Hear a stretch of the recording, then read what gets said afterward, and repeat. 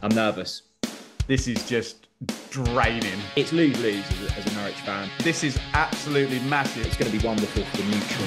Football fans don't like surprises, do they? You know, you can only moan for so long before you start boring yourself. And I won't have that they're a lottery. They're brutal, but they're not a lottery.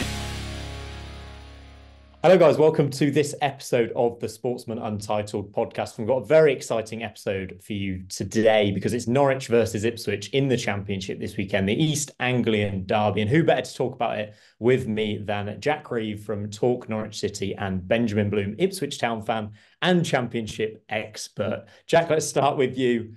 How are you feeling ahead of this one? It's huge, isn't it? It is massive, and I'm sure Ben will agree with me later on in the show. But it's rare that both of these sides are at the top end of the Championship table. It's been a somewhat of a yellow and green dominance over the past decade, but that is changing. I'm sure Ben will be happy about that. But yeah, it's massive for different reasons. I think Norwich are coming into this one slightly better off than we were in the reverse fixture at Portman Road. We somehow scrambled to a draw in that one. I think this one will be a slightly more even contest. We've been really good at Carrow Road for the last couple of months. So feeling somewhat more optimistic than I was if you'd have spoken to me it's sort of the latter end of last year, but still, I mean, you look at the way that Ipswich are going under McKenna. It's they're a frightening outfit, and we're going to need to be all out to get anything from this. It's I'm nervous. Ben, a slight smile of confidence there. How are you feeling ahead of this one? Table toppers, Ipswich Town. Mate, I've been smiling for about the last 18 months. You're talking to a guy whose team was rubbish for 20 years, who's now actually been winning for a little while. So, no, I'm almost quite pleased that we had the Easter weekend so we didn't have to think about this. And, you know, we're now past that, and it went really well from an Ipswich point of view. But yeah, I don't know how it is for the players, but for the likes of me and Jack, content creators, fans, this is just draining this coming week. For those of us kind of out of that East Anglia area, we're all doing this on Zoom because you're so blooming far away from Manchester. But for those of us that aren't living and breathing this rivalry, why does it mean so much? Ben, do you want to start?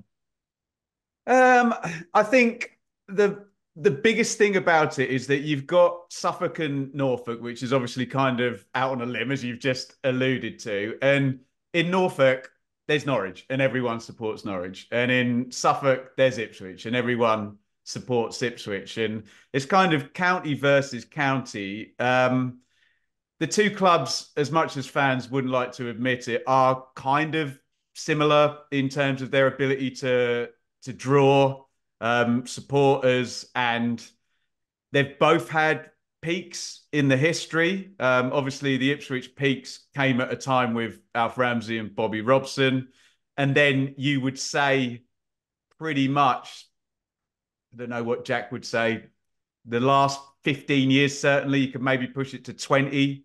Norwich have been in the ascendancy. So it's a great rivalry because it's pretty evenly matched, and I think the geography plays into it as well. With something like where you guys are in the Northwest, there's a ton of clubs, and there just isn't. And there is a lot of people who care very, very deeply what's going to happen in this game. Jack, how do you feel about that? Yeah, it's spot on. I think Ben alluded to it there. This is county against county. It's if you go to London or something, you've got a multitude of clubs in which to support. Norwich are the only professional club in Norfolk. Ipswich are the only fully professional club in Suffolk. It's a cultural battle. It's a derby that has been played quite a lot over the last 15 years. And, you know, for those supporters in my kind of age group, we have rarely seen Ipswich come out on top, and it does feel that tide is changing somewhat over the last couple of years under the brilliant work of the new ownership group there and Kieran McKenna. So it's huge. It's unique. I think if you're not from these parts, you probably don't get it. It's not going to be the most aggressive. It's not going to be, the most bloody, but it's certainly going to be competitive, and it means a hell of a lot to those people that are out in the eastern regions. As you say, we are out on a limb. There's not a whole lot to do, and this is the date in the calendar that you mark home and away. the football season revolves around this, it is absolutely massive. And particularly when you have the added spice of it meaning something to, Ipswich going for automatic promotion. We're desperately trying to kind of sneak into the playoffs. So even more riding on it this time around. And how important is this unbeaten run that Norwich are on against Ipswich for you, Jack? And how much added weight does that bring to this game? Well, I think it does add weight, and I'm not sure if that's a good thing or not. It adds pressure. There is something to lose for Ipswich this time around, but it almost felt like nothing to lose in previous occasions. We have been the dominant side. We've had the parachute payment money. We've been the team expected to win these derbies, and that does add an element of expectation. And I'm not sure whether that's a good thing or not, but yeah, it's bragging rights. It's I can come on here with a bit of jip about me and chat to Ben as if we're the greatest club, and that means a hell of a lot. And when you've gone as long as you have done each and every time, it adds more pressure. I genuinely thought, and this isn't me just saying, I genuinely thought that run was coming to an end at Portman Road earlier on this season. It didn't, and we shall see if it does this time around. Who knows? Maybe the next East Anglian Derby might be in the Premier League, and that would be exciting. Ipswich looking more likely to get there than Norwich right now. You obviously played against each other in the playoff semi-finals back in 2015. Norwich won that one.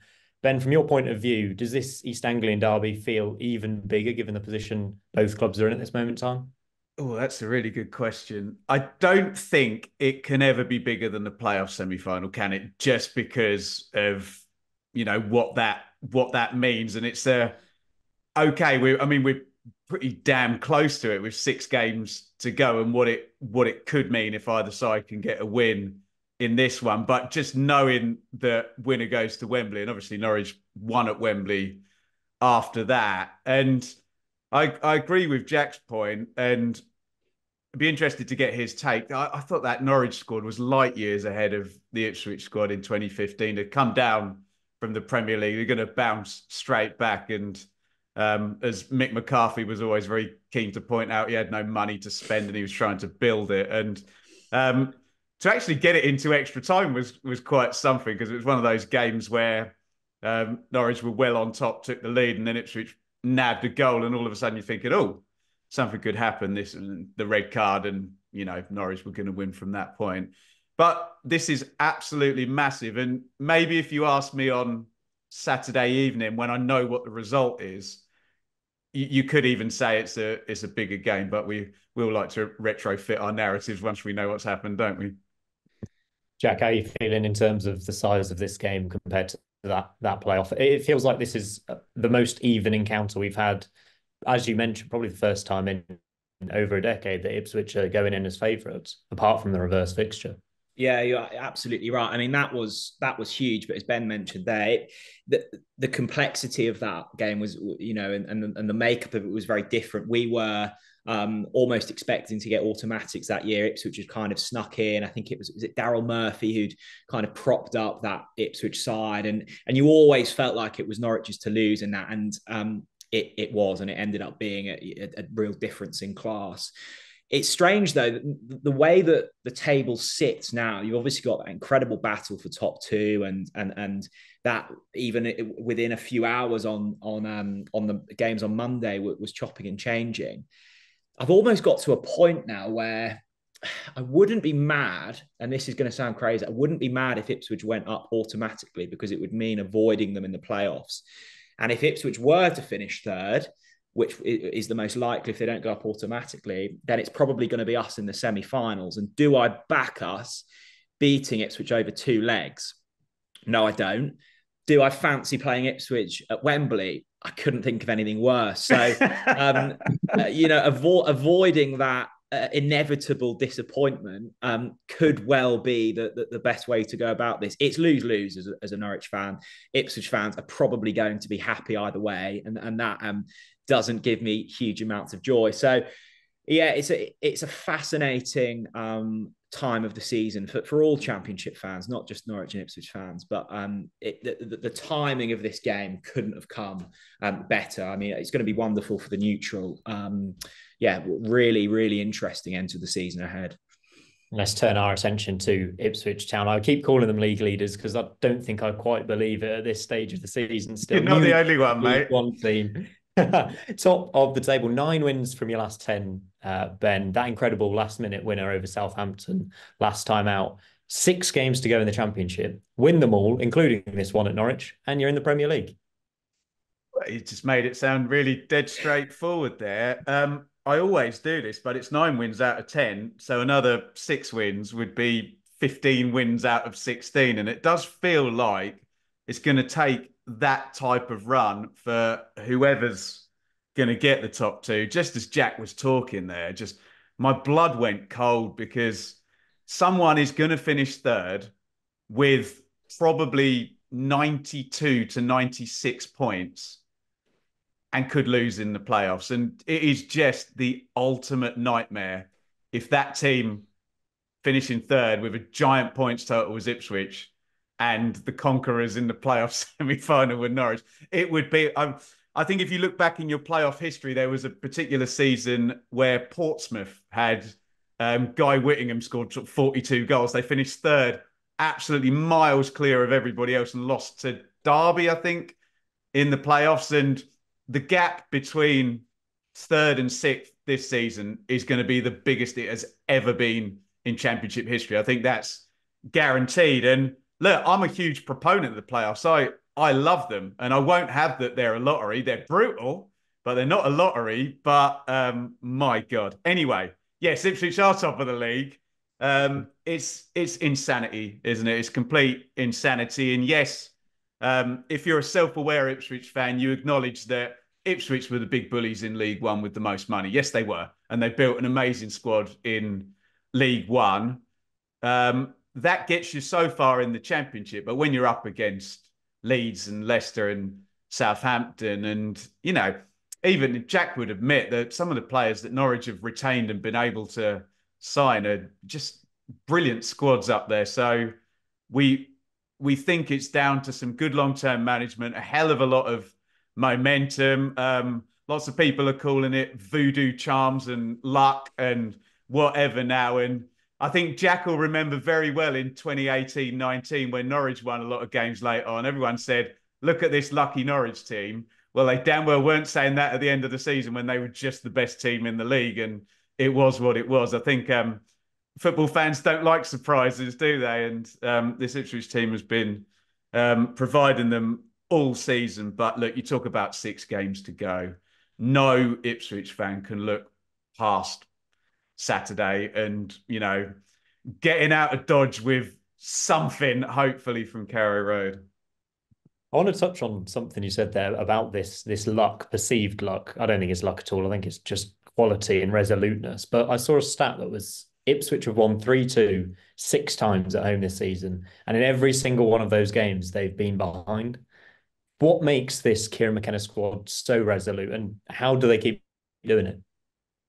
I mean, if you ask Kieran McKenna, he'd give you a textbook answer about following the process, sticking to the philosophy. But every team follows the process and sticks to their philosophy, don't they? We don't have coaches who are just making it up anymore, and you know they're ex-players who just came out of the game and kind of charismatic and good managers or what have you. I don't know. I really don't know. You could argue that Ipswich are just so open that that explains the 2 goals they concede in a lot of the games. But as you just pointed out, they've gone behind.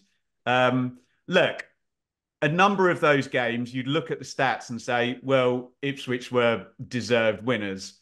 But if I'm self-aware, some of them, Southampton last night included, you look at the stats and say, oh, that game's a draw, or that game's an away win. And yeah, I mean, it gets a bit galling when you get called lucky week after week. I get why people would do it. I know there's an emotional reason why certain people do it, and that's their way of processing this team that's just winning every week. And why are they doing it? It's easier to say that it's luck than do some analysis and watch some games, isn't it? But it does seem a bit fated at this point when you're when you're looking at that game against Southampton with Saints dominating, missing 2 clear chances to go 3-1, 4-1 up. And I'm sitting there as an Ipswich fan going, God, give me 2-2 now and stop the game and I'm done. Red card. And it's like, hang on a minute. Hang on. 7 minutes stoppage time. And I'm going back and reading on Twitter.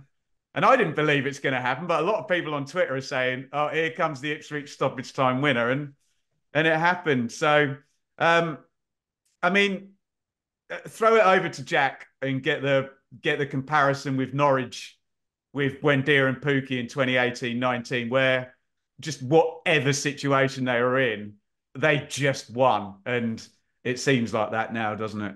Yeah, I think you're right, Bennett. Is that once you've done it a couple of times, it's that belief that you can do it over and over. And I think that the Ipswich Southampton game on Monday was the perfect example of the real strengths and failings of this Ipswich side. Go 1-0 up, and I think most teams at that point would lock up for a little bit and preserve a lead. And Southampton get straight back into it. It was quite poor defending, and they were miles open. But it was just that relentlessness of Ipswich at the moment that I think gets them through games. And not only have you got the belief that you can do it, if you're the opposing side, Russell Martin trying to set his side up to not concede again, you almost know the inevitability of what's coming, and that's sometimes worse. And yeah, Daniel Farke had it in 2018-19, particularly a lot of late goals. I think there was a slight difference. There was an element of unfamiliarity with that Norwich side. And I think this Ipswich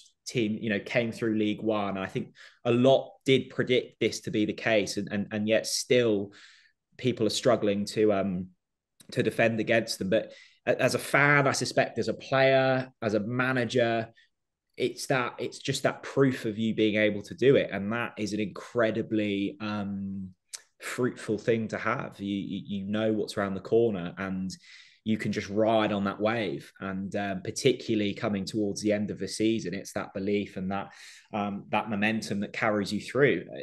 I don't think there was much difference in quality on the pitch against Southampton for Ipswich's case. But you never felt as if there was any other outcome. It was, it's amazing what happens when you go on these runs. They are once in a lifetime types, and you've just got to embrace them. I don't want to throw some cold water on Ben's optimism here, but people are injured, obviously, against Southampton. Wes Burns and George Hurst out for the season.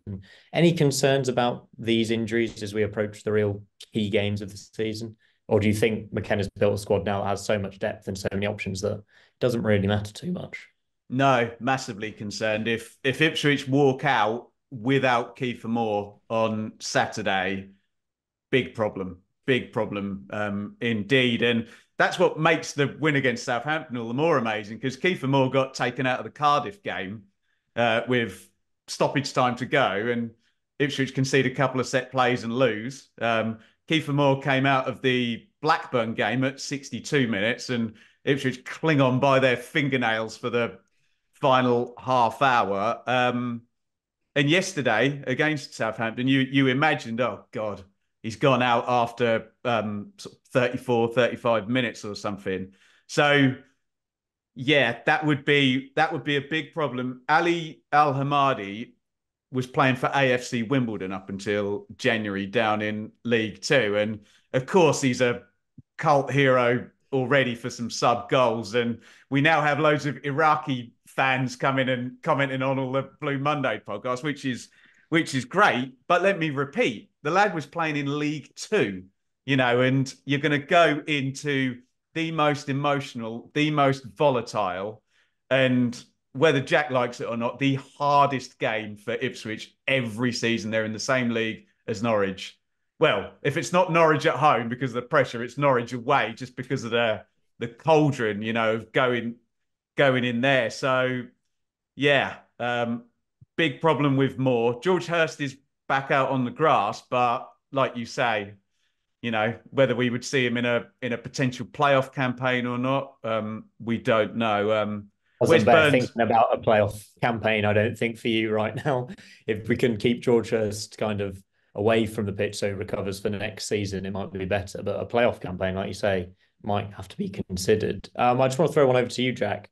What were your pre-season expectations for both Norwich and Ipswich? Obviously, we kind of had an idea that this Ipswich team would do fairly well, not this well, but Norwich, it seemed like they would be a mid-table club this season. Are they overachieving? I wouldn't say overachieving, because I think if you look at the budget, we should be within the top six, and our player wage spend, and Ben alluded to it earlier, but the transfer fees, that we could demand for some of these players, it feels like top six it should be the aim. I said we would finish around mid-table. That was mainly based around my opinion on David Wagner and last season's performance. Nothing had really changed in the summer, barring the sales of Omar Bamadeli and Max Aarons, and Timi Pukki had left. So in my head, that we had a slightly weaker squad than last season. We had the same manager, and even now I don't particularly rate him too highly. So I thought we were going to be on for much of the same.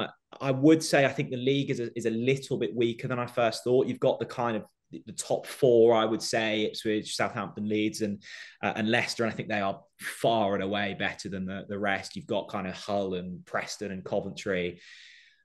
I'm not sure there's a whole load of quality in any of those sides, really. So it's a bit of a mix and match between those chasing now us and sort of West Brom. In terms of Ipswich, a fascinating one, because you would assume the jump from League One to the Championship. I don't think it's as much as the jump between other leagues, but you rarely see teams go on from a promotion and put the kind of season together that Ipswich have. But they were really spoken about highly from particularly those in the betting industry. I think they went off about 16-1 to win the division. Loads of people I know were having, some real fondness for Ipswich. And I think the numbers they put up in League One last season are translated nicely. You've got one of the best head coaches in the division. You've got a squad that is riding high and is well oiled, and I think people realise that they could ride that wave. I mean, Ben's always humble with it, but I suspect that in a quiet room, if you were one-on-one with an Ipswich fan come the end of the season, they were probably expecting to be challenging for the top six. I think Norwich are about where they should be. Despite that, I think they particularly in the last couple of months have outperformed what I thought they would. Ipswich are above expectation, but I still think both of these sides at the start of this season, you would have said, should be in and around the top six. Yeah, I want to talk to you quickly about the men in the dugout, because there's very different feelings from both fans towards their current managers. Then let's start with you, Kieran McKenna. What more can be said about him? I want to know how high you think he can go, and hopefully that'll be with Ipswich, but if not, where next for McKenna as well?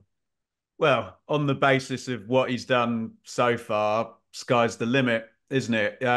You just never know in terms of, is he just the right fit at the right point at this right club, or could he go on to a West Ham that you think might become available at the end of the season, or a Brighton if De Zerbi goes to do another job? They seem to be the ones that always get linked. Yes, again, humble, self-aware, he had the most money in League One. So you would expect promotion from League One, but many tried and many failed. And if you talk to Leeds and Forest and Sheffield Wednesday and Sheffield United fans, League One is not easy to get out of.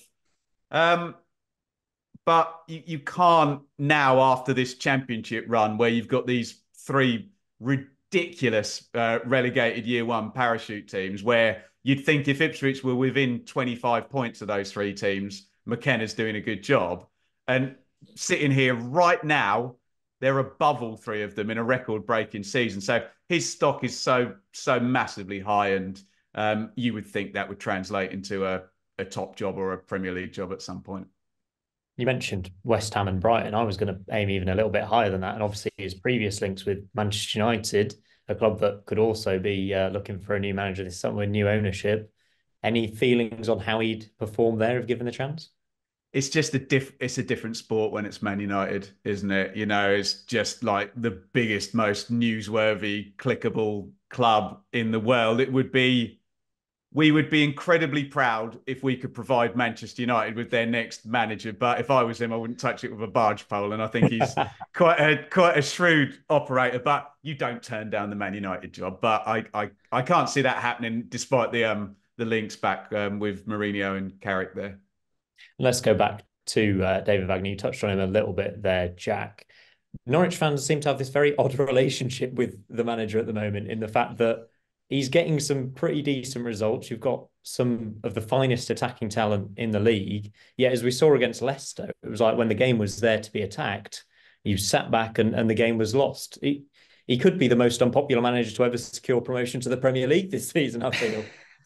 Yeah, it is an intriguing one. I think, you know, I'm a season ticket holder at Carrow Road, and if you hadn't have watched the away performances this year and just home games, you would have assumed that Norwich were top of the league. I mean, we've been really good, particularly in 2024, and we've been attacking. And as you mentioned there, you've got Borja Sainz and Josh Sargent and Gabby Sarah. Like, there's some real quality in the side, and when they get going, Norwich are unstoppable.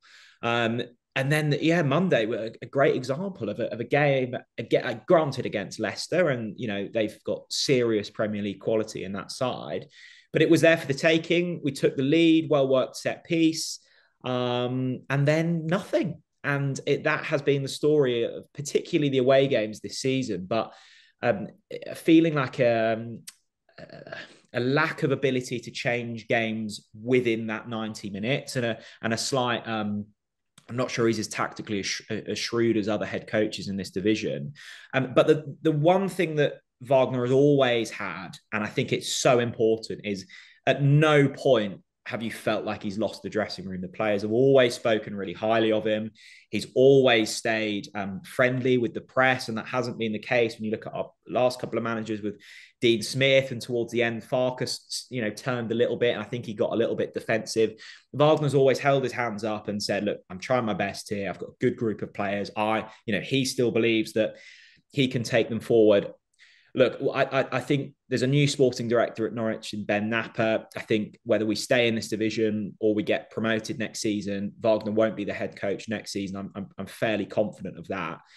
But it is difficult to keep criticising a head coach who, one, has turned it around and is starting to win games, but also he's incredibly pleasant. You know, he's a nice guy, and clearly when it's working, he can make it work. But, you know, I don't think too many clubs would have kept their head coach with the form that we saw kind of through October and November. I mean, we were really, really bad then. I think we were down to about 19th. And Jack, that Blackburn game, man. Yeah, awful. I mean, there were some really, really dark displays during that time. I can recall a defeat to Middlesbrough. Blackburn was a great example. That was on television. And I'm getting loads of people messaging me going, how is Wagner still the head coach? Well, he is, and I think we got to a stage where we just had to accept the hand that we had. You know, Wagner was going nowhere, and we're just going to have to, you know, deal with this situation. He is very lucky that he's still got a job, and he's very lucky that he's got an incredibly talented squad, because I think, he wouldn't have survived this at other teams. Ben, I'd like to get your kind of thoughts on Wagner at Norwich this season, because from an outside point of view, I think we're as bemused as kind of Jack is on the inside at what's going on there. As you mentioned, the home record's incredible, the away record's awful. Well, I would obviously bow to Jack's superior knowledge. Just when you were saying it, most unpopular manager to get promotion, speak to the Fulham and Bournemouth fans who do well to beat Scott Parker, okay, in both of those occasions. So I did a video about this recently, and Jack actually commented on it in respects of, I think availability of players was a big thing. I mean, Sargent in the Championship is quality, and getting him back was absolutely key. Not that you can put a team down to one player. I do like it when a manager is given time, but I'm not going to sit here across from a season ticket holder who's watching every game saying, yeah, you just give everybody time when the football's horrible and the performances are horrible. I totally agree with Jack that squad-wise and strength-wise, and just the know-how of Norwich as a club at Championship level, they're never going to be far off it, are they? And par for Norwich should be the top six. And I know he had some iffy times in between, but to take Huddersfield up, okay, that was like 16-17.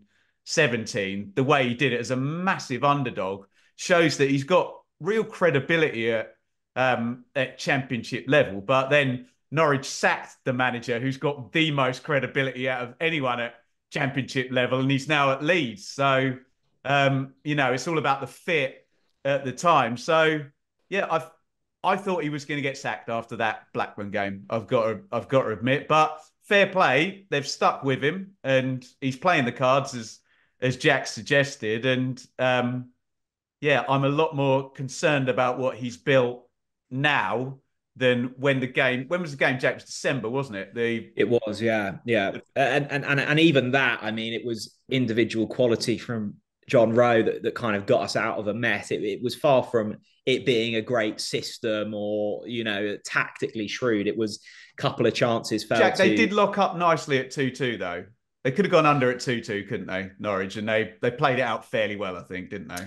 Yeah, but you miss big chances. I mean, we tried to lock up against Leicester. We've tried to lock up a lot of times this season. That's not been a sustainable method. So I think that was probably an anomaly on that time. I think if you were to extrapolate that type of approach across a season, it's not gonna bring you too many points. I wanted to go back to Norwich's home and away record because I've written down that they've got the third best home record this season in Championship and the 19th worst away record in terms of just picking up points. Picked up more points than Leicester, West Brom and Southampton all at home. Why is that, Jack? Is it just because you play more front-footed attacking football and feel more comfortable at home? Is there a weak mentality within the squad when it comes to going to these tough away games? It's really, really difficult to explain. I think if you're making it simple, it is solely down to approach. Now, why the approach is so different, I couldn't tell you. So often this season, particularly over the last couple of months, we've just blown teams away. And that in terms of the strengths in this Norwich squad, we have far more quality in the front areas than we do defensively. So you would think that we would play to those strengths. But yeah, I mean, we've scored plenty at home. The atmosphere has been really good recently, which I think helps. But away from home, so often this season we've taken the lead and then gone on to lose. And we've started games in the first 20 minutes and we've been on the front foot and we've taken the lead. And then it's like almost damage limitation from that point. And Watford, I'm trying to think of Middlesbrough, Leicester, the three that popped to my head. Go ahead, look really good, concede, and then once Norwich have conceded away from home, it's floodgates. So yeah, it has been a huge contrast. It's been deeply, deeply frustrating. It feels like a quick fix, although it always does when you're a football fan. I'm sure that it's far more complex within the dressing room. But yeah, it has been, from the eye test, a completely different setup, and that is baffling as to why. That's obviously this game is at Carrow Road, which is a huge benefit for Norwich. Got a point away at Ipswich. Touched on it there. Carrow Road atmosphere this season, has it been pretty good? And what's it going to be like on Saturday? Spectacular, I hope. Yeah, it'll be bouncing. It will be absolutely bouncing. It's been really good over the past couple of months. It did turn relatively toxic. There was a mixture of Stuart Webber, our old sporting director, on the way out. It was it coupled with some really poor form from the side. So it did turn. Webber then left, which lifted the mood a little bit and kind of got rid of that toxicity.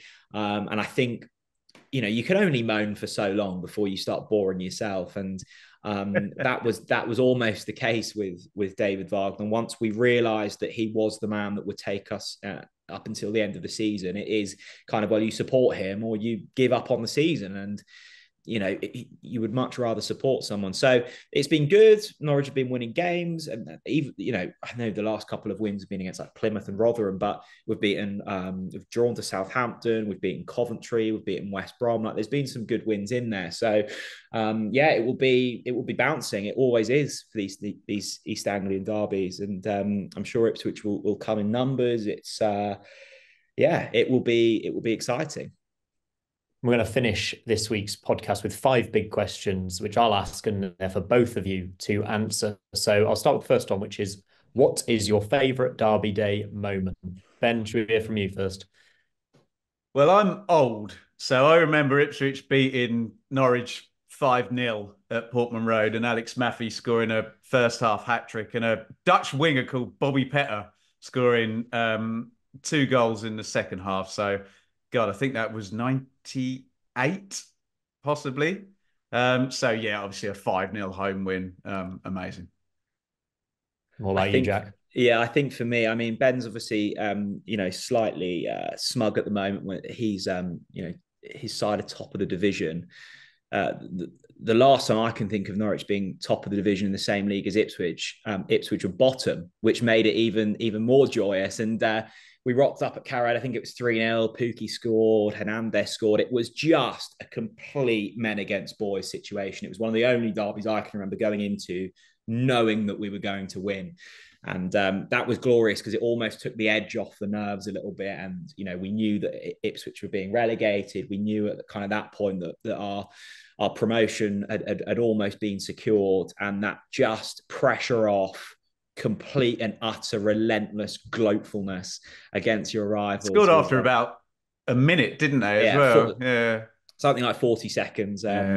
So yeah, that sticks in the mind. It was a lovely sunny day. Paul Lambert played a narrow midfield against Buendia and Max Aarons, and you're like, oh my God, this is going to be gnarly. Everything that could have gone right did that day, and I don't think there's too many derbies where you can look back and go, yeah, that was absolutely perfect. You might have a different answer for me, both of you, after this weekend. We'll have to wait and see. Next big question. If you could pick one player from the opposition to go straight into your starting 11, who would it be? Oh, is this to weaken them or to strengthen? Because obviously Norwich without Sargent, your team, would be really, really helpful. God, just quickly over the years, Darren Eadie, Craig Bellamy, Emi Buendia was just different level. At the moment, if he was fit, probably Johnny Rowe, because he's just a fantastic player. But tactically, to weaken Norwich, it would be Sargent. Yeah, I think Sargent's the standout for us. I'd probably say Leif Davis. I'd been hearing so much about him, and I couldn't really work out what it was. And now I've really understood it over the last couple of months. He is that engine room, and I don't think teams still know how to defend against him. He is almost the complete version of kind of our 2 left backs in McCallum and Yanulis. Both of those are attacking minded, but there's a real weakness in both of their games in certain areas. I don't think Leif Davis has that. The other one is Sam Morsey, and maybe it's just because I tune into Ipswich at the wrong times, but I've never been overly impressed with the way he goes about things. But I think to have that type of player in a derby match is crucial, and I don't think Norwich really on paper have one of those players. So yeah, Morsey and Davis are probably the two. I mean, Davis is just absolutely sublime when you watch him. He's so exciting. Another goal again from this weekend as well. He has been incredible, and the numbers he's put up have been incredible as well. Right, next big question. How do you think each of your teams would have fared this season, and where would they be in the table if you had the opposition's manager in charge? So if Norwich had Kieran McKenna, where would they be? And if Ipswich had David Wagner, where on earth would they be? Jack? That's just a cruel question to pose, isn't it? I suspect we'd already won the league, 100 points, 100 goals. Honestly, though, if you look at the squad, so we'll go through this bit by bit. Angus Gunn in goal. You could have a genuine conversation that he's the best goalkeeper in the division. Defense, not so sure, but you've got Jack Stacey there, who's played a hell of a lot of games at this level and is incredibly capable.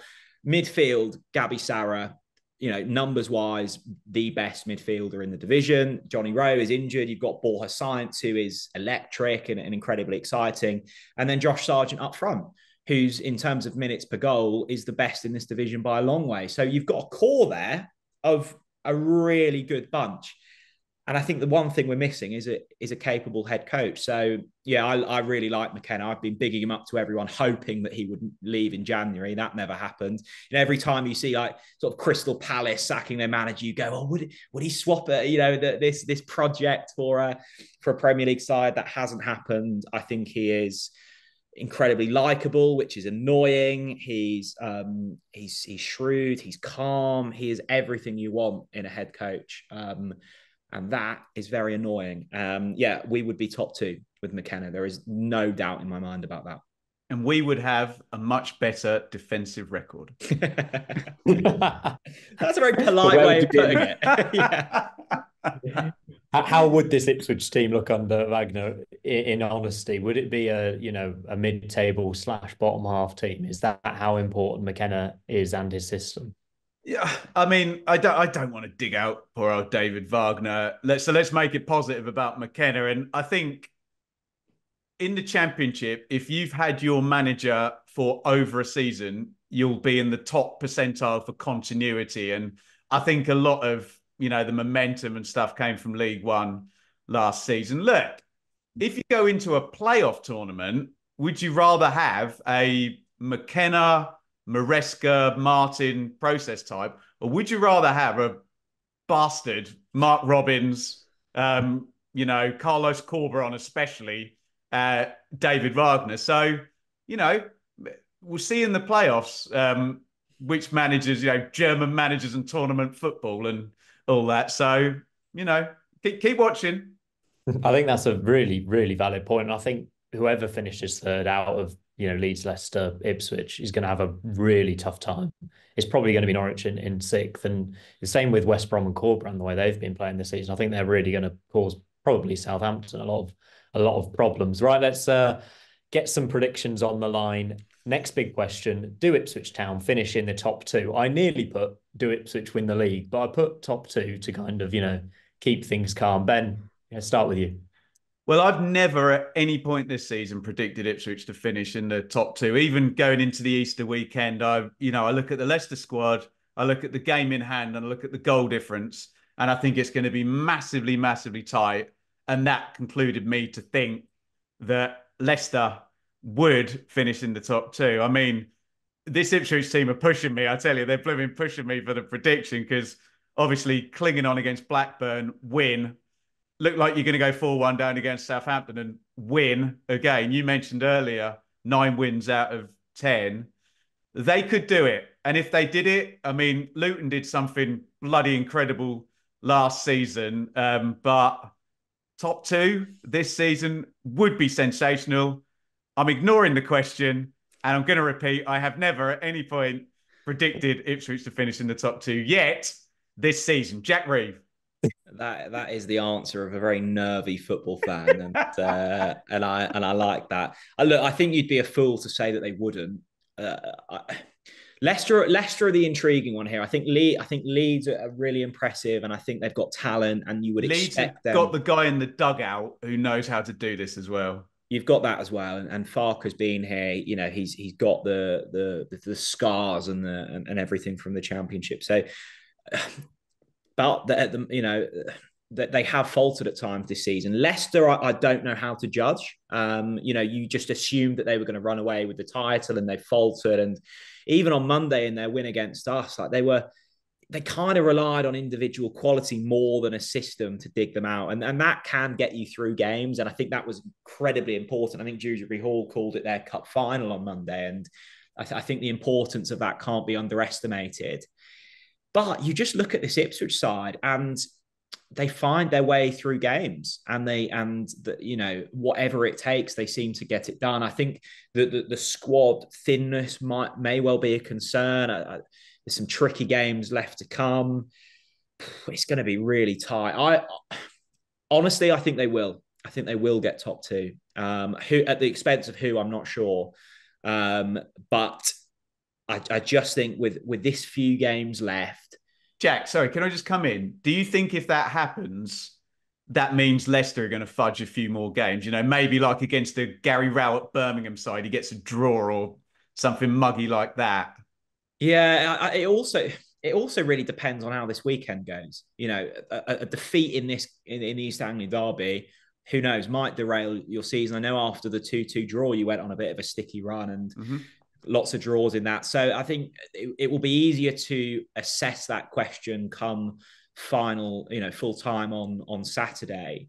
But I think out of Leicester, Ipswich and Leeds, Ipswich are just on that run, and you see it season in, season out, don't you? That side that just hits form at the right time, and I think that's happened with Ipswich. I think they will do it. I think thanks for getting off the fence for at least one there, Jack. I mean, for what it's worth, I think Ipswich will probably finish second at this point behind Leeds, and I just think the experience of the managers is crucial. There's a manager who won the Championship twice already. There's a manager who knew what it was like to be in this sort of promotion race last season in League One. And then there's Enzo Maresca, who hasn't experienced something like this before. And I think that ultimately will be the difference. So I'm positive on Ipswich. I'm also kind of positive on Norwich, which brings me to my next question. Do Norwich finish in the playoffs? Do Norwich finish in the top 6? I think we do. Yeah, I think we do. More because I don't really rate the chasing pack. I thought for a lot of this season that it was going to be Hull. I think West Brom are an interesting side, and I think really watch out for them because they've they've avoided every conversation. They've never really been in doubt for the playoffs. They've never been in with a chance of top 2. So they've kind of just gone about business very nicely. And yeah, I'd say they're the team that you would be concerned about if you're finishing in third and you've put in a great effort this season and you just miss out and you get West Brom and you go, oh, here we go. But yeah, Coventry have obviously got the FA Cup coming up, and even then, I'm not sure about their squad. Hull have really faltered in the last couple of weeks. Preston, I don't think have ever truly been in it. So yeah, you look at it, Norwich have got quite a nice run after the Ipswich game. Good squad, relatively injury-free. I think we will sneak into 6th. Whether we go up is another question. But I think in terms of top 6, we should be okay. Ben, what about you? Thoughts on Norwich finishing in the playoffs? Yeah, I can see it playing out how Jack suggests. And for me, the only fly in the ointment could be Coventry, but they would have to go on a hell of a tear. I think I'm higher on Coventry's squad than Jack is, possibly. I think other than the parachute teams, obviously they spent the Gyökeres and Hamer money, and I think they tooled up quite nicely. It's fascinating when you start playing it out, though, because you could really see Carlos Corberan doing a job on Russ Martin in a playoff semi-final to get to Wembley. I think you can beat West Brom at Wembley. It just depends who drops into that 3rd place spot. And oh my God, I'm genuinely contemplating. I know it will be massive numbers and all of that. I'm contemplating, Jack, just not, if it's Ipswich, I'll just shut my channel down for the I don't know if my heart could take it if it's playoffs again. My God. Yeah, it's I think you're bang on about Corberan against Martin. I suspect, I obviously don't try to work out in my head who plays who, but I think West Brom probably do get to Wembley. I think they're a really tidy outfit, and not overly sure about Southampton. Was really sweet on them at the start of the season, went on a horrible run, turned it around. Thought they were really naive against Ipswich. It's going to be really intriguing from now on in. I was going to say I can't wait. I can wait. Well done for not backing your mate Russ as well, Jack. Well done. Well, yeah. I don't know. It's easily done, isn't it? It is, yeah. I'll throw the Coventry. I'm a Coventry fan, so I need to throw the Coventry point of view into this playoff after a very painful defeat to Cardiff at home, where Liam Kitchen scored 2 of the best own goals you'll ever see. I think we've got probably the best manager in the Championship, but I don't think the squad's there in terms of injuries. We've also got to play our next 2 games of Leeds and Southampton. We've still got to play Ipswich, and I think that's... And Hull as well, I think. And Hull, which is a few days after the semi-final. So I think next season will be a really positive season in the Championship for Coventry with a weaker division. I don't think we'll finish in the playoffs. I don't think Norwich are in a great place. And I agree with what you both said about Hull in terms of, I don't know what they did in January. It was a massive gamble, and it doesn't look to have paid off. Right, let's bring this back to the final question, because this is an East Anglian Derby, Sportsman Untitled special, which means, Ben, I'm going to need you to get off the fence as well for this one. He never does. He never I want does. a score prediction from both of you, and I want you to puff your chests out and say it and stick by it. If you can get an off the fence answer here, then you're a better presenter than I've ever been. No, but this is, if your premise is me saying this game is going to be drawn when we've just said how massively tight it is sitting off the fence, then I reject your premise completely. Look, you would love to go to Norwich, and I sound like Kevin Keegan, don't I, and get the win. I think Kiefer Moore's fitness is a giant factor in whether Ipswich can do that or not. When you bunched up the games, if you'd have told me you got 7 points out of Blackburn away, Southampton home, and Norwich away, and even condensing that 4 points out of Southampton and Norwich, then I would have been a very, very happy camper, knowing, you know, what's coming thereafter and the potential to win some games. So there's been a lot of 1-1 draws in this. Obviously, it was a 2-2 draw. So I'll stick my neck out. I'm probably going to be on about 50 channels this week, being asked to do this. So I'm going to do a different scoreline on every single one. But I'll start with a 1-1 here. I think maybe Norwich will take the lead and Ipswich will equalise. Norwich 1, Ipswich 1. That's quite good. That's a solid prediction there, Jack. You happy with that answer from Ben? Well, I would take a draw. Ben is an intelligent championship aficionado, so you'd expect such a cultured response out of him. I'm far less of that type. I can't come on here and say anything other than a Norwich win. Look, I think it all depends on the setup, and you would back Norwich at home to get something. We have players to hurt any side in this division. Josh Sargent, Gabby Sarah, Borja Sainz. I would fancy them against Ipswich's defence to cause some havoc, and Ipswich have conceded plenty of goals this season. They've also scored a hell of a lot as well. Do I back our defence to keep them out? No, I don't. I think there will be goals. My head says a draw. My heart says we edge this one. Throw Ipswich's title race off course. They lose in the playoffs, and McKenna sort of drives into the sunset, and they go, "Oh, that was fun while it lasted," and kind of relegated next season. Yeah, revert back to tight. No, I think they've got a good thing going, Ipswich. But incredibly difficult to call. I will say Norwich edge it by a goal. I will say 3-2, bit of a thriller. Sounds like if you're derailing Ipswich's season with this win, that you are setting up that playoff final that we all want to see. There's no good outcome here. There is no good outcome. It was a strange one on Monday, wasn't it? Because we just lost to Leicester. And the kind of the back of my mind, I'm going, and all the Ipswich fans wanted you to beat them. Well, this is the thing. I'm going, actually, no, that was a good result for us, because it might mean that Leicester, overtake Ipswich. And I'm going, the knots you tie yourself in as a football fan at this time of the season is unbearable. We can only do what we're best at, and that's scoring goals and attacking. And I think for the neutral, it's going to be an absolute thriller for Ben and I and the other tens of thousands of blue and white and yellow and green football fans. It's going to be hellish, and bring it on. That I totally agree with. I think that's the perfect way to finish, guys. Thanks so much for joining me, Ben and Jack. I wish you both the best of luck on Saturday. I hope your nerves make it through. Maybe with a few beers, it'll be fine. But that's it for this episode of the Sportsman Untitled, and we'll see you next time.